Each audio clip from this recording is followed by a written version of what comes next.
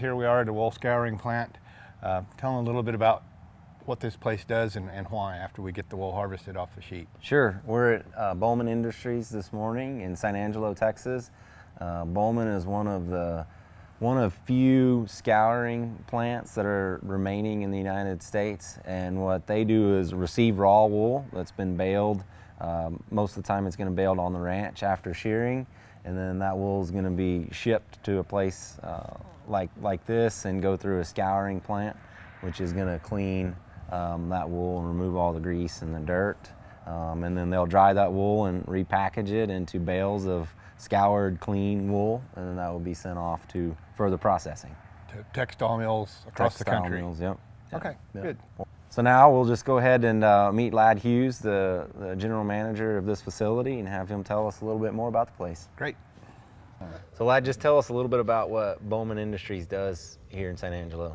Bollman, we do every aspect of the wool trade here. We buy wool at the door. That's something that's uncommon in Texas. Texas is mainly a warehouse-driven wool market where, you know, the grower takes his wool to a warehouse and it's sold from the warehouse. But, you know, over the last several years, the wool market's got so small that, you know, a lot of the warehouses turn into feed stores.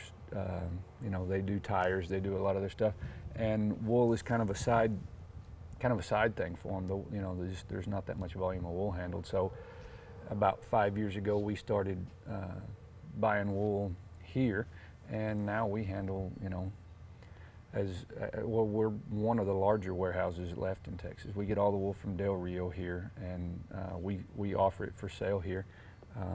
Merchant still handles lots of wool. Western here in San Angelo still does.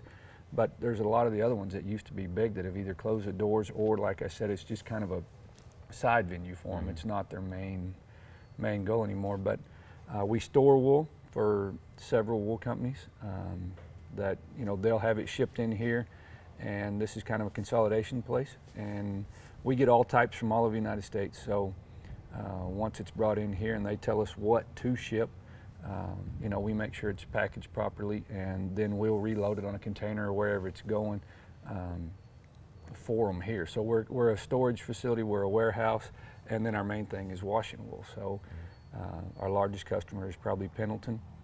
Pendleton's on the West Coast, and, you know, they're a big blanket manufacturer. They have a men's wear line, a ladies wear line.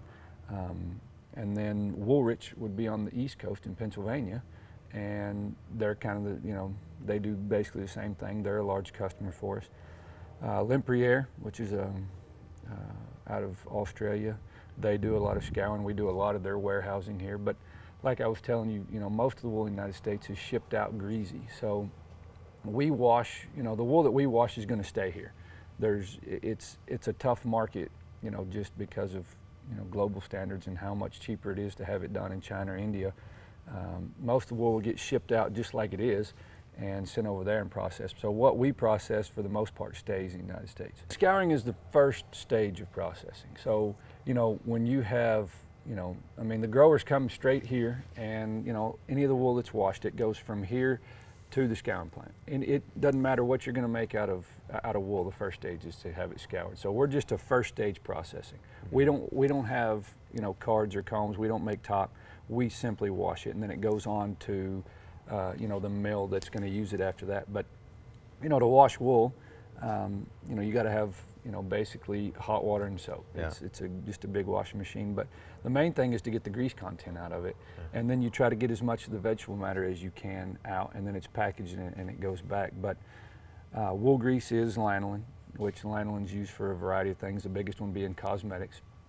So we capture that. That's a byproduct of wool scouring. Yeah, so Ladd, we're standing here at some wool bales. What's this hole in it, and why do we do this? What are we looking for whenever we're well, most wool, it's like we talked about earlier, most wool is shipped out in a greasy form. So you sell it based on a core. There's one lab in the United States in Denver, Yoakum McCall, that will give you a certified core that you can ship worldwide, and they'll take that information. And so basically what you do is you go to each bale and you put a core tube down it, you know, and it's just cutting the fiber all the way through, and it's taking a sample out, and they once you send it to Denver, they'll tell you what the micron is, which is basically the fiber diameter, the yield, and a vegetable matter content. So that tells you what the wool is, and you know, all bales that come in have a specific lot number so that we know, you know, who that belongs to and what it is, and then they sell it based on that core information. So you talked about microns as is that the primary driver of the value of the wool? And It really is, yes. And the lab is what is the only way to determine micron? Or Yeah, all wool buyers, you know, can get you close, but yeah, if you want to know, you know, specifically what it is, then yes, that lab will be the one, and they run it through a, you know, a laser scan that tells you, you know, exactly what the fiber diameter is. So they've got to have a representative sample. So when they send wool down, if there's 30 bales in there, then, you know, we're going to core every bale so that we have some of, you know, a representative sample of that entire lot, and then it goes to the lab, and then that lot will be certified as that micron or yield, whatever it is. We're standing in front of a lot of wool, and it's got blackface written on it. This has been cored. You can see some black fibers. It's fairly coarse. What micron is this, and how would you use this type of wool in your system? Well, I mean, since this one's already been cored, I know what it is, but you know, this is about a 30 micron, and there's blackface from all over the United States in this, but we cored it together instead of, you know, blackface. You know, there's lots of ranchers that use blackface bucks. So, you know, when a lot of wool comes in or a truckload of wool comes in, you'll get, you know, 60 bales of whiteface from the U-wools, and they have 3 bales of blackface on the back. So when we get enough of it, then we group it together and core it. And you know, right now the market is extremely good for the finer types. You know, about 5 weeks ago it was hitting record highs for the finer types, but on the other end of the spectrum it was record lows for the coarse types. Wool's in a big shift right now, and instead of, you know, the old image of wool is, you know, you make socks and a itchy blanket and maybe a sweater out of it, and it's not comfortable next to skin. There's a big shift to it, to where now you can go to, you know, Academy and, you know, sports stores, and they're making next to skin type products, you know, where you can wear it as a t-shirt or whatever. And to get that feel that's comfortable to wear like that, you need the finer micron. So there's a big shift towards the fine end, and they're kind of, they've gone away. You know, I mean, and it's just a stage. I mean, it'll change. There'll be uses for the coarse types, but right now, you know, just sitting in the warehouse, you know, I mean, I have last year's blackface. I've probably got 250,000 pounds of blackface here that just isn't moving right now. So, is some of that a product of just not having the infrastructure to process this? If the stuff's popular on the fine end, are they just running that, or there's just not as much use for this at the point? It's just like any other market. It's driven by demand, and right now the demand is for the finer end. So, you know, the coarse wools have been a mainstay for years. You know, there was more mills set up for the coarse types for years than there was for the fine ones. Well, now these mills are shifting and going to the fine stuff just because that's where the market's at. So it's just it's a consumer demand. Yeah. So we're talking about micron. This is about as coarse a micron a wool as we see, or do you see a little bit more? And then what is that range on the finer side? Well, you know, I mean, it's dependent on where you're at in the United States. Oregon, Washington, where it rains a whole lot, you get a lot of 32, even 33 micron wools up there. Texas, New Mexico, you know, even the Midwest is known for finer wools. The average for the United States was, this has been several years ago, I don't remember, I don't know what it is now, but would be about 24 to 24 and a half probably. But that's starting to go down, and you know, the market is set by Australia, and you get, you know, on your market reports every week, it comes out of Australia. And before, you know, it would start about 18 micron and go all the way to 32. Well, now if you look at, you know, it's such a shift. If you look at the market report, it starts at 16 and a half and goes to about 23, and then there's very limited market information about the coarse ones because there's just not that much of it in Australia anymore. And so you can see the shift even when you look at the market reports. You know, we don't have, you know, I mean, if there is any 16 micron wool in the United States, it's very, very little. But, you know, it's starting at the finer end because they're making that shift. They're going to where the market's at. Yeah. So I'm wearing a 100% wool t-shirt here. What micron would that need to be so that it's comfortable, it doesn't have the itch, but I get all the value of wool, meaning that it pulls moisture away, resists odor? Well, even the fine microns will pull the moisture away and resist the odor. But I would say, you know, on a t-shirt that's next to skin, you're probably looking at 20 micron and under to make that. So, you know, and when you talk about, you know, the market, you know, used to, you know, 22 to 19 was about the same price. Now there's probably 20 cents in between each half micron going down, you know, in fineness, because they're using them just like your t-shirt right there. And so, you know, the finer you can get, of course, you know, when they do it, you know, they're probably making a blend. They'll take, you know, maybe some 19 and they're making, and they're taking 17, they're putting it together and running it as one, and maybe that shirt averages 18 micron, which is a very expensive, you know, but there's enough push coming around for natural fibers that people will pay more because they'll last longer. You know, I mean, you may pay double the price for that t-shirt that you could of another one, but it'll probably last twice as long. So it's a, you know, it's all consumer demand, and there's a big shift going that direction now. So Lad, we're looking at the other end of the spectrum here. We're at 30 microns, the other side. What type of wool is this? What's its background, advantages, disadvantages? This is a merino influenced wool out of Colorado. And this wool, you know, where a lot of Texas sheep they do have the fineness for sure, but the yields are usually way low. These merinos will have a combination of both, and it does depend on the area that they run in. But you know, these, like this wool here, is 20.5 micron and yields 65%. Where most of your 20.5 micron in Texas, you're going to be lucky to yield from 48 to 52. So the merinos do. They bring in another level of, you know, the fineness, and you can get the yield. And it's even been tried in Texas where they brought merinos down here and they thought, well, it's just a, you know, those sheep are yielding so good because of the area they're raised in. But you can bring them to the same environment, and, you know, you can see the yield move 7-8%. So we know it's not just the conditions, it's also the breeding. So there's been a big push for merino lately. I mean, you know, when you go by that t-shirt that you were talking about, you know, it'll say, you know, made from merino wool. It's a big marketing tool, and the U.S. is moving kind of towards that too. Merino is the main sheep that's bred, and, you know, that's the biggest sheep or biggest breed in Australia, and they have, you know, by far the best wool. So you want to shoot for, you know, trying to go with what they're using. So you see a lot more merino influence. And we can notice that yield in this fiber. You see very little dirt penetration. It's really white. That's what's driving that yield? It is. You know, I mean, color is a big thing too. You know, and you know, you can make wool any color if you dye it. But, you know, there's a big push for the natural look now, and so you know, to try to get a brightness out of it, you need something that's going to, you know, I mean, if you want to make a white product, you don't want to have to dye it white. And you know, Texas wool is known for being creamy. It's got a yolky color to it, which is due basically to the humidity of you know, Texas. And, you know, the drier stuff out in New Mexico will be bright white. This came from Colorado, and it's got a good bright white look to it. But they're wanting to get away from dyes as much as possible. Of course, if we're going to make a red product, then yeah, we're going to make it red. But they want to be able to wash something and it be bright enough color that they can use that as a white on its own without having to add any kind of chemical to it. So, you know, as you can see, this wool is extremely white, and, you know, some of the Texas wool will be just as good as in grade, in micron, but it won't have this color to it. And the merinos do bring that aspect, you know, kind of to the table for us. What is this bale worth? That wool, being the merino influence, is probably worth clean $480, $490, something like that. Yeah.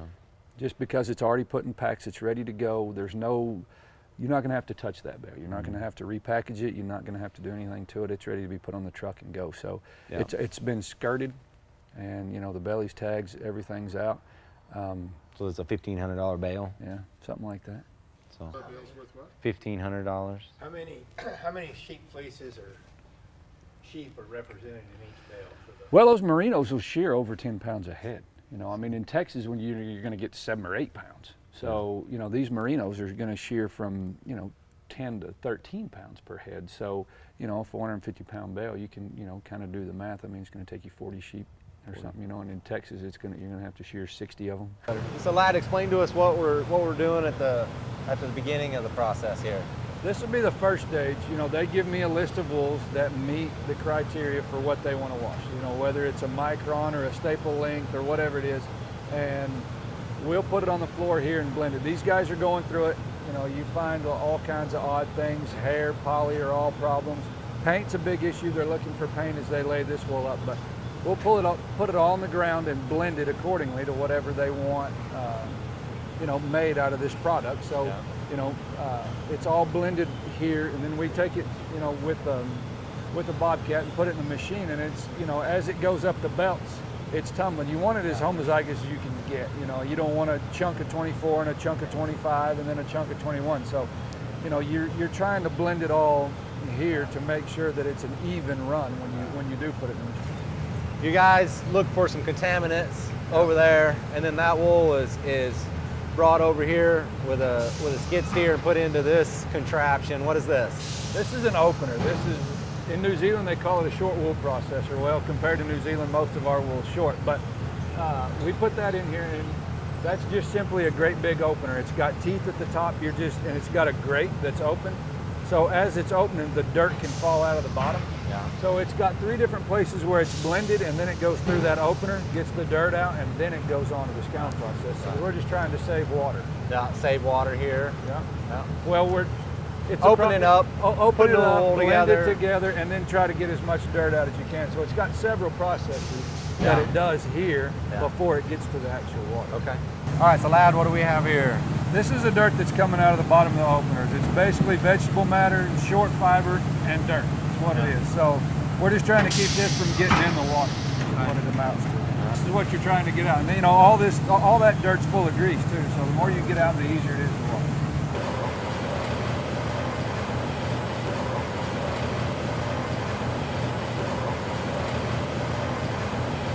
All right, so tell us what we've got here, lad. This is the first bowl. First bowl? Yeah, it goes from opened up, you know, just raw grease wool into this first bowl. And that water's anywhere from 170 to 180 degrees, and it gets soap added to it. So we're just trying, I mean, this bowl catches the majority of the dirt right here. So you're trying to knock the dirt and grease off as much as you can before it goes into another tank. You can see it's got the dunker in it. There's a screen right underneath those teeth, so that wool's going in about 1 foot deep, and it's just constantly moving forward. It stays in that bowl, you know, about 7-8 minutes long, and then the water is squeezed back out, and it, you know, and it carries into another tank. So these teeth are just pushing the wool down and then pulling it forward real slow. Yep. Yeah. You don't want too much agitation, because wool will start to felt, especially with the hot water on. So, you know, it's a smooth process. There's one bowl that has a little more agitation to it, just to move it, you know, move it a little bit. But you can't be too rough with wool, or else it'll start to felt in the bowl, and then you can't, you know, it's harder to make your finished product. So I can't throw my fleece in my washing machine at the house and clean it up. When you pull it out, it'd be like a rug, you know, and be stuck together. You had mentioned about water use. We want to use as little of water as possible. Tell us what we have here and how that helps that process. Well, you have a press at the end of each bowl. That's basically, you know, this is our dirtiest water, so we're trying to squeeze that water back out before it goes into the next bowl. We don't want it carrying dirt over, so we leave it in this bowl here. So each bowl has a press, and the clean water works its way in down here, what we call the rinse bowl. That'll be the cleanest water, and it works its way back. So this bowl's obviously losing moisture as the day's running. So this bowl will feed it and the bowl in front of it. So the clean water just works its way back. It's just a more efficient. The old school scouring lines, you filled them up with water, and you washed wool for the day. You dumped the water out, and you filled it back up, and you did it another day. This wool actually stays in here all week. You know, these lines are designed to run 24 hours a day. And, you know, 7 days a week. That's why you set how much water's going out the bottom, you know, so that tells you how much fresh water is going to come in. So lad, this is the third bowl in the line. What's different about this one compared to the fourth? Well, your first 3 have soap added to them, and you're trying to get the grease off, and then in the last 3 bowls, you're rinsing it out. You know, there's a lot of people that think, oh, more soap, you know, that's cleaner, but there's a fine line between not enough soap and too much soap, because if you can't get it rinsed back out, well then it shows up just like the grease does as, you know, a residual grease, so it's bad for processing. So you gotta you know, keep, and different type of wools take more or less soap to wash them. So this bowl is the last one that gets it. Then you have 3 bowls left to try to rinse the soap back out of it. So lad, we're on the 4th bowl here. This is the drain off the 4th bowl. Right. We noticed that the water's gotten a lot cleaner, you know, at this stage. Is it gonna get cleaner all the way to the end? It will. By the time you get to the last bowl, I'm not gonna say you can take a bath in it, but you can see through it. You know, you want your cleanest water right before it goes out. That's your final rinse, and you know, you're trying to get the last bit of soap or, you know, whatever's left in the wool out of it before it goes onto the dryer. So from here on out, you'll really notice a difference in the water. So this is the final bowl. Is this where you evaluate what's coming out, determine, you know, how fast this runs and everything? Are you looking at the water and the amount of soap that's left over in this last bowl? Well, you can tell a lot from coming out here, but we don't actually test it until it's already been dried. Yeah. Then we do a test, and if there's something wrong with it, then we know we have to make an adjustment. But we do a moisture test and a grease test on each bale as it comes out, but it's got to be dried for us to know if, you know, to make sure that all the washing is done properly. And as you mentioned before, the water coming out of this last bowl, you know, it's pretty clear there's not a whole lot left there. So. No, you don't want a whole lot left here. If it is, that means you're washing some really low yielding, you know, dirty wools. But and at times we get that, and then you've got to wash extremely slow, and it just takes more gallons of water per pound of wool, basically, when you have that really dirty wool type. Do you have a general figure of how many gallons of water per pound, ton, anything like that? I would say on average over the year, it's probably 3/4 of a gallon to 1 pound of wool, something like that. That's just an average. You know, every wool is different. You know, there's some that we wash that'll take over 1.5 gallons. And like this wool that we're washing here, this coarse stuff, it may take, you know, 1/2 gallon a pound. So it depends on wool type, but I would say as an average, it's somewhere right around 3/4 of a gallon per pound of wool. That's why this machine is so much more efficient than the old type, when you would just wash till your water got dirty, dump it out, throw it away. You know, this way we're reusing a lot of water. Do you have a general idea how much water we're saving with this newer technology? Well, I know that this line will run about 3 of what those others used to, you know. This line will run about 3 times as much wool as one of those others, with less labor and less water. So, you know, those other ones, I would say it would take close to 2.5, 3 gallons of water to wash a pound of wool in those other ones. And here we're, you know, here we've cut it down to less than 1 gallon. So it is much more efficient. And so we're at the end of the scouring train. That wool's got to be dried. Yes. What do we got here? That's a big, all that is a hot air dryer. Steam heats the air, and then it's got big fans in the back. And it's a drum dryer so that you get more surface area. The old school dryers were just a flat belt, but then you just had the length of the dryer, you know, there wasn't as much surface area. So these are drum drives. That wool's actually going up and over 6 big drums inside there, just to make more use of the, you know, of a shorter dryer. But we try to keep the wool at about 12% moisture. The air inside there is about anywhere from 120 to 140 degrees, and it's just blowing it through it.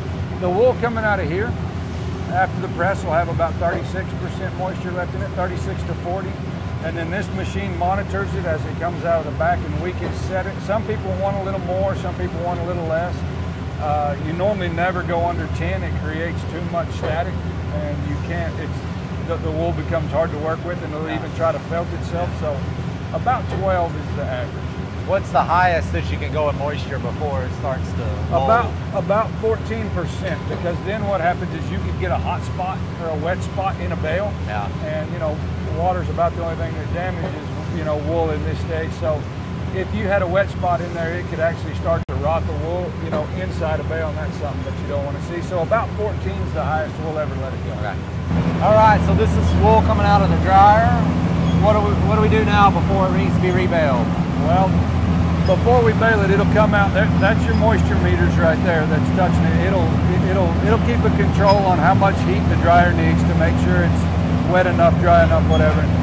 Then we have, we have pickers that sit here, and on this type wool that we're running right now, there's not a lot to take out, but specific wool types will need, we have to watch for black fiber or paint or whatever it may be. So we have pickers here that are taking out anything that doesn't need to be in it before it goes on.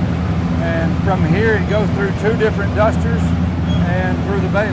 So You said dusters, so are they taking out anything? yes, yeah, they do. They take out dust and it's sent to a bin outside. But the dust, the vegetable matter, comes out here and then it goes outside to a collection bin. Wool came in bales and goes out in bales. So That's right. Is this the last stage for you? This is the last stage. As it comes down, we'll bale it. Those bales will average 630 to 650. Every bale that comes out, we core it and do our own moisture and grease test on it.